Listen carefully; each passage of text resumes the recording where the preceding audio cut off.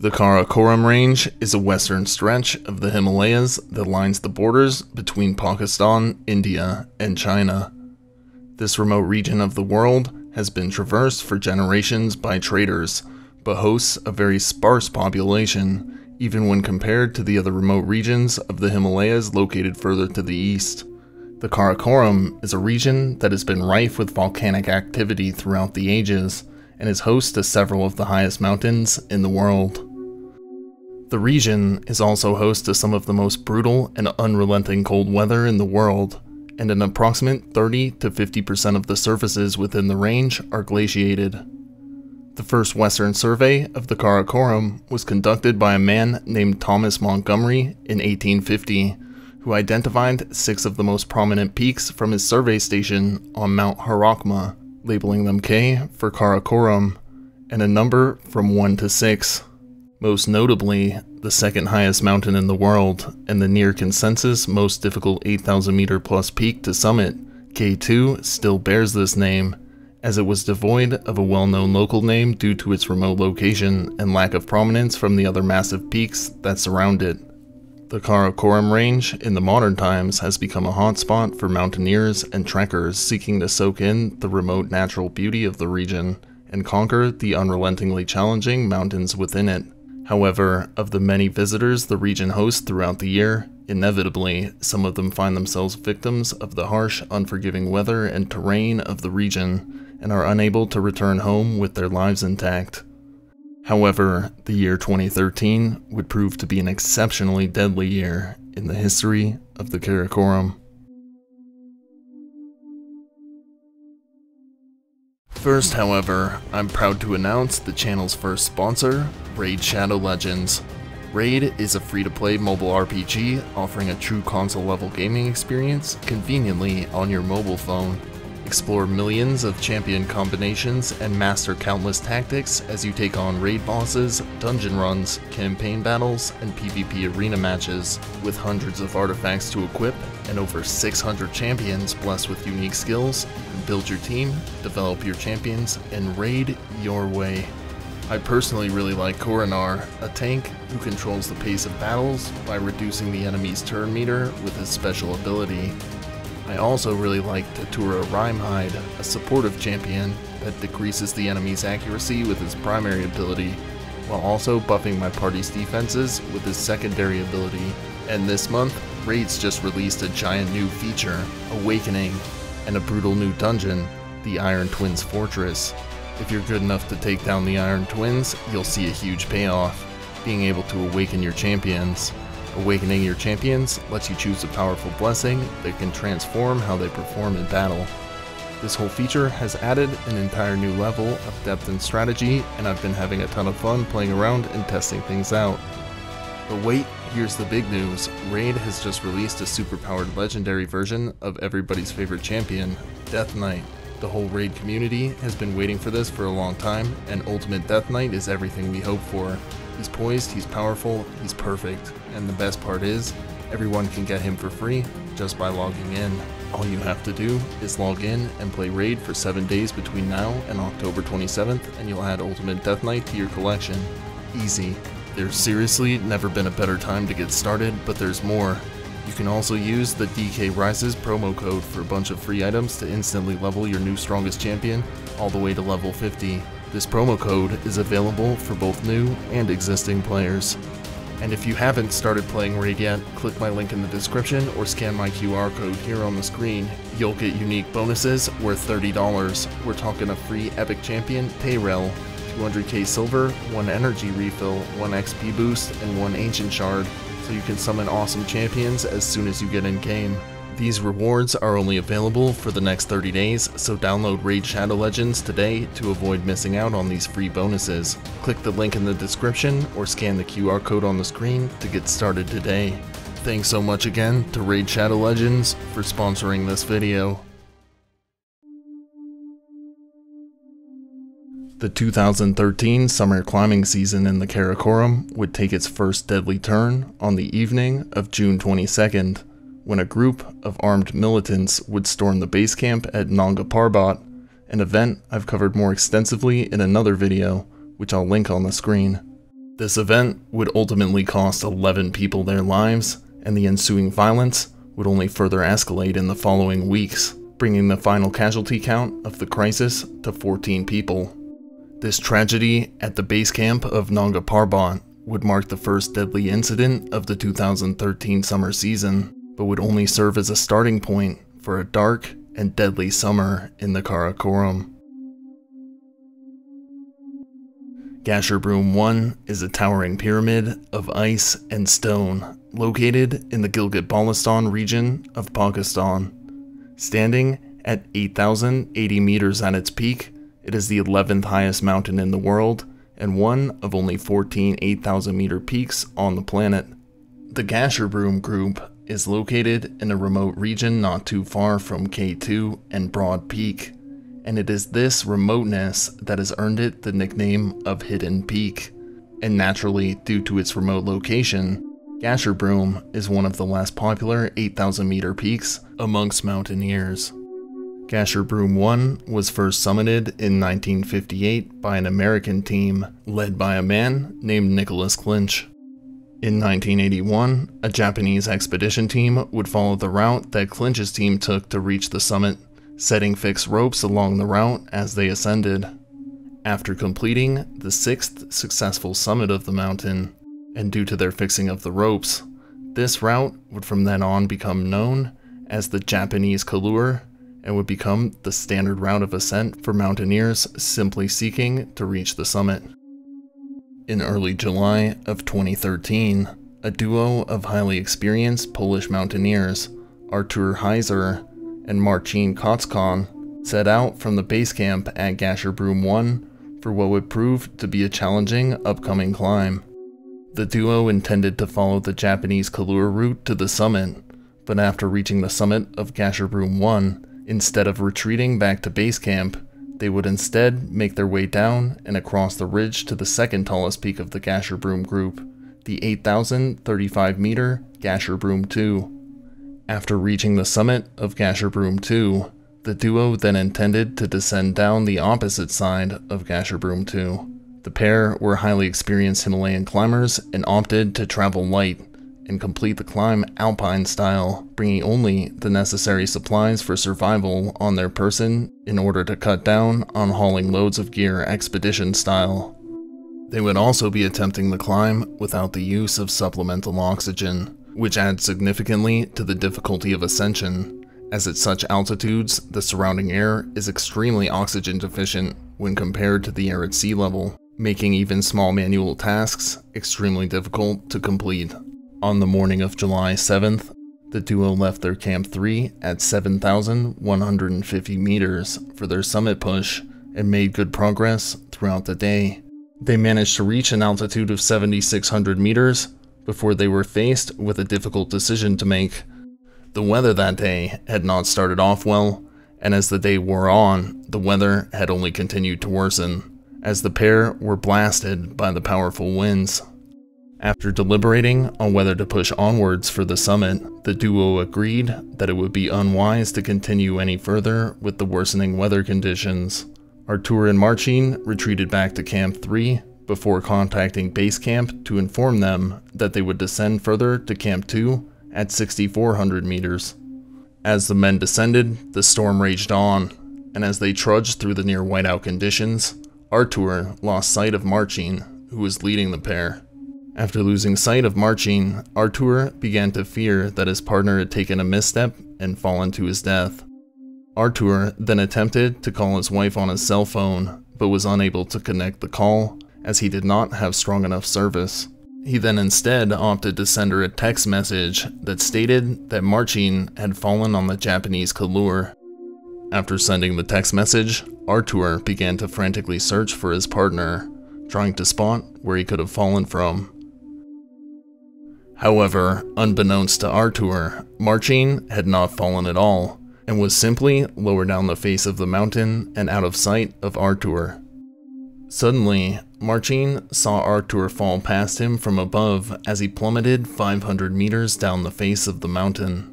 When Marcin reached the bottom of the pitch, he located Artur's lifeless body before continuing his descent to Camp 2, alone through the intense storm. After base camp had received word that Artur had fallen, a rescue and recovery operation was launched, but the climbers on the rescue team were repelled by the harsh weather, unable to reach any higher up on the mountain than Camp 1. The following day, a group of Russian climbers were able to reach Camp 2, where they found Marcin still alive but badly frostbitten, sheltering in a tent. Marcin was successfully rescued, but unfortunately, Artur Heiser had become the next fatality of the dark summer of 2013.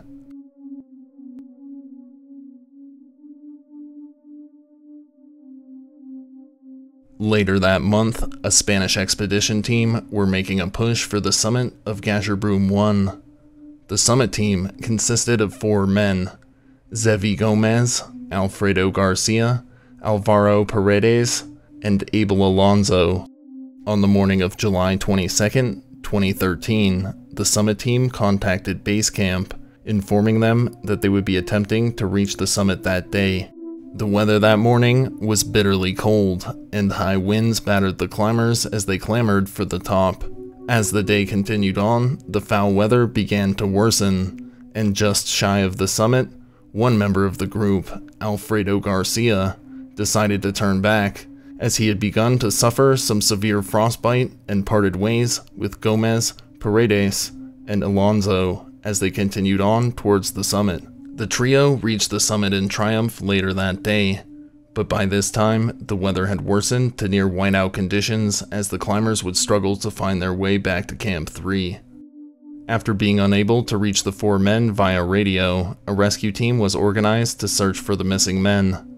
However, the poor weather continued to plague the rescuers, who made labored progress up the mountain, as the storm conditions had made an aerial search for the men an impossibility. However, on July 25th, the rescue party reached Camp 3, where they found Alfredo Garcia, badly frostbitten, but still alive, and assisted him in his descent back to base camp.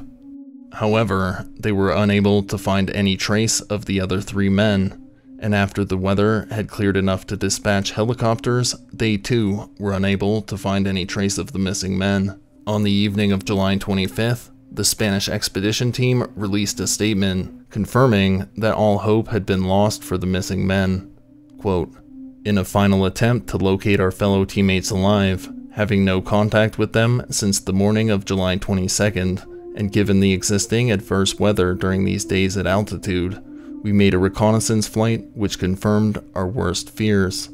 The 3 above-mentioned companions have died," they said. Zevi Gomez, Abel Alonso, and Alvaro Paredes were now the 2nd, 3rd, and 4th casualties of the 2013 Gasherbrum summer climbing season.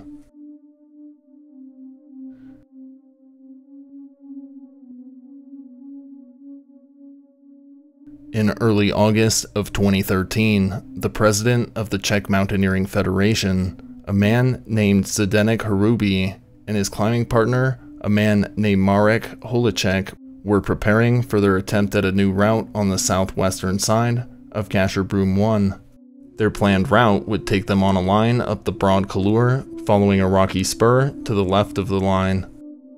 The initial leg of the route had been climbed in 2008 by a team of Russians, but instead of following the Russian route the entire way to the top, the Czech climbers would divert from the Russian route at 7,200 meters, instead traversing a rocky ridge to the western side of the mountain to follow the 1977 Slovenian route on the west ridge before completing the climb back on the southwest face. Marek and Zdeněk had attempted this climb before in 2009, but were forced to call off the climb after Zdeněk suffered a gastric rupture at 7,500 meters. The duo would be supported on this climb by an expedition team of Czech climbers that had successfully completed their expedition to reach the summit via the Japanese Kalur route. After the duo departed from base camp, they made good progress throughout the first few days of their climb. However, on the morning of August 9th, Marek radioed the team at base camp to inform them that they had decided to call off the climb once again at an altitude of approximately 7,500 meters. The team at base camp were able to spot the duo descending and watch them make their way down the face through binoculars. However, as the pair continued to descend, the observers at base camp's stomachs would collectively drop as they noticed that one of the figures had vanished suddenly. Shortly after witnessing the climber vanish from the face of the mountain, the team at base camp's radios flickered to life. It was Marek Holicek on the other end, confirming their worst fears. He reported that Zdenek Harubi had slipped and fallen down a 1,000-meter face. Later that day, Marek would again radio base camp to confirm that he had reached Zdenek Harubi's lifeless body at the bottom of the vertical face. His death would mark the 5th casualty on Gasherbrum that summer climbing season.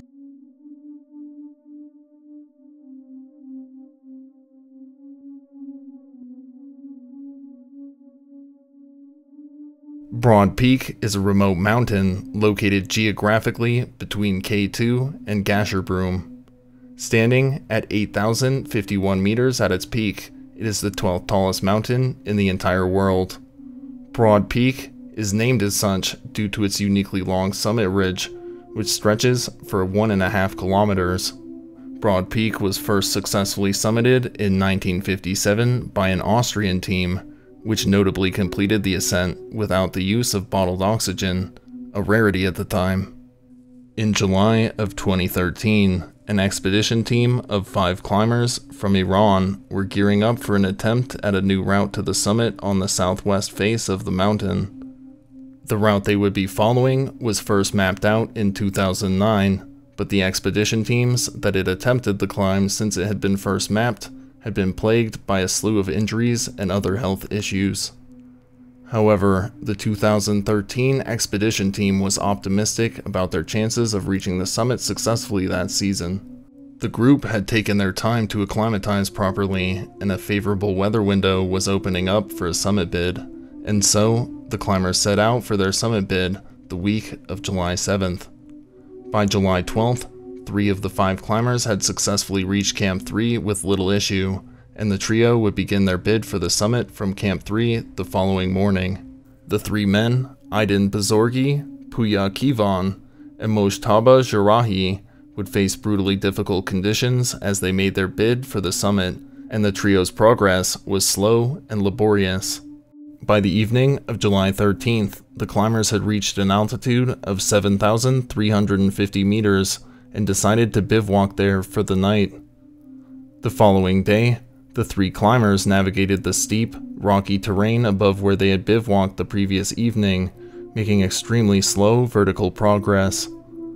By the evening of the 14th, the trio had only managed to ascend 100 meters above where they had begun their climb for the day, deciding again to bivouac for the night at an altitude of 7,450 meters. The trio of climbers continued their summit push the following day and made significantly better vertical progression than they had on the 14th, and had reached an altitude of 8,000 meters, just shy of the summit, by nightfall, and decided to bivouac for the night in order to leave ample time to reach the summit and descend in the daylight.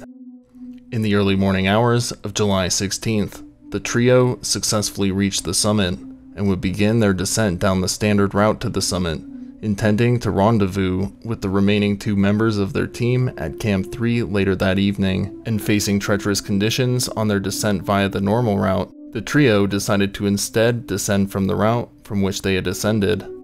Their descent was labored, and the trio was again forced to bivouac for the night on the edge of the death zone at approximately 7,900 meters. Progress the following day was also slow, and by the evening of the 17th, the group had reached an altitude of 7,700 meters, where they would again opt to bivouac for the night.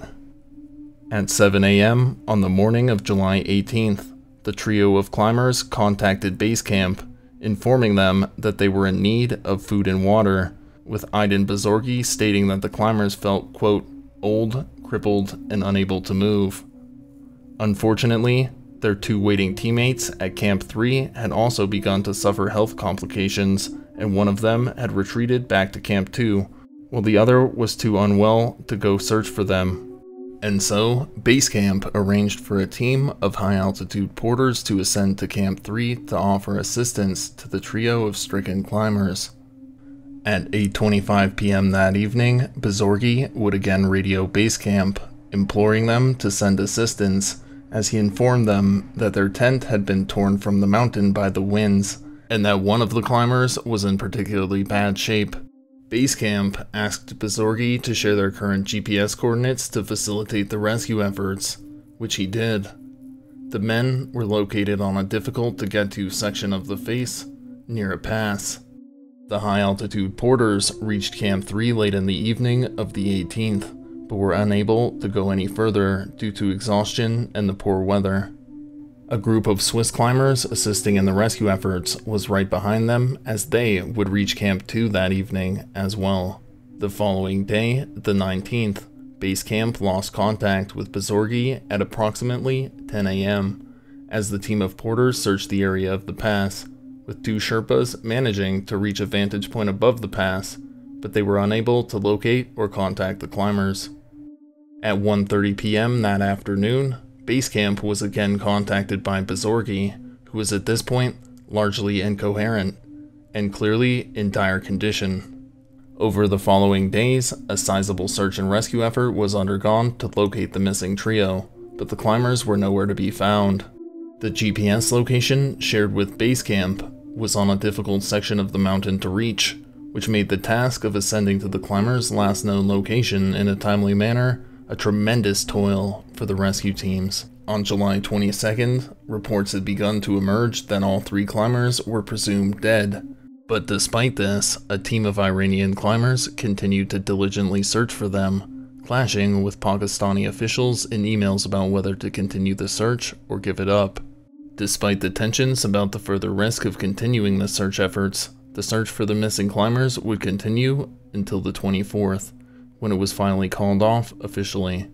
One of the key figures in the rescue operation, a man named Thomas Lamy, would matter-of-factly describe the reality of the search effort on the mountain. Quote, "I strongly believe, as a mountaineer, these 3 climbers wouldn't want to risk someone's life to get their dead bodies down. They love the mountains. Why are we not leaving them at this place which they liked so much? 2 porters found the Iranian flag on top of the main summit. Therefore, the Iranian route on BP was successfully completed by the 3 climbers. It seems they took the wrong ridge down the rocky summit," he said.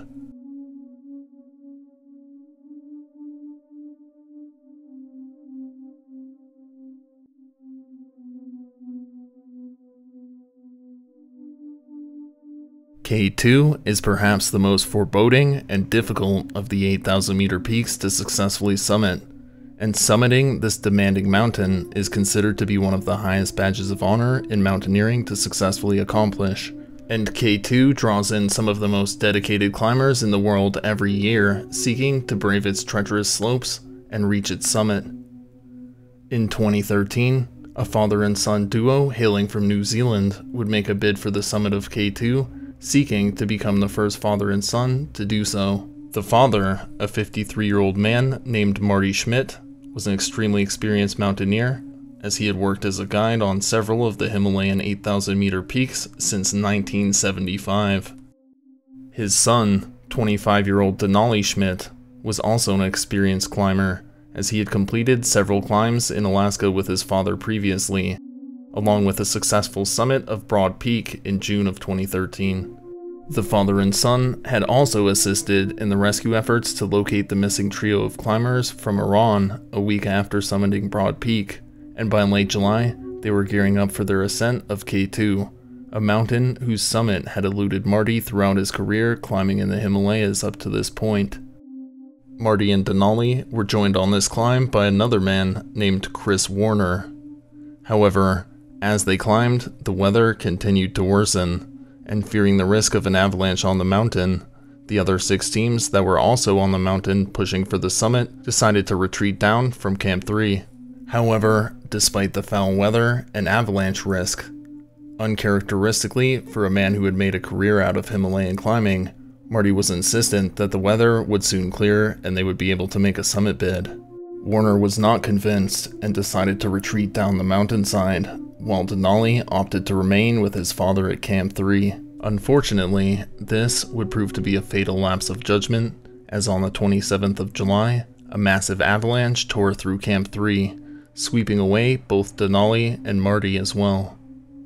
Search efforts to locate the missing duo proved to be largely ineffective, and the search party was ultimately unsuccessful at locating their bodies, a fact which tormented Denali's mother and Marty's wife, Jo, immensely, as she described feeling, quote, "I felt as if my skin had been ripped off at the thought of being unable to properly bury their bodies." Jo's account of what had befallen her family is a stark contrast to many of the other statements from the families that have lost loved ones in many of the mountaineering stories I've covered on the channel before. And an article written in the New Zealand Women's Weekly detailing the disaster from her perspective is a fascinating and heartbreaking insight into a mother and wife who suddenly had her world turned upside down, and the ensuing pain and grief she suffered because of it. However, as much of her account is speculative, I'll not cover it here, but I will leave a link to the article in the description if you'd like to take a look at it for yourself. In 2015, 2 years after they had been swept away by the avalanche, a gnarly video began to surface online, which frankly is too gruesome to show you on YouTube. In a video I wish I had never seen, as it showcased what appeared to be the dismembered body parts of Marty and Denali, including a disembodied head in the snow at the foot of the mountain. I will not be linking that video in the description, and I would also recommend that you not seek it out.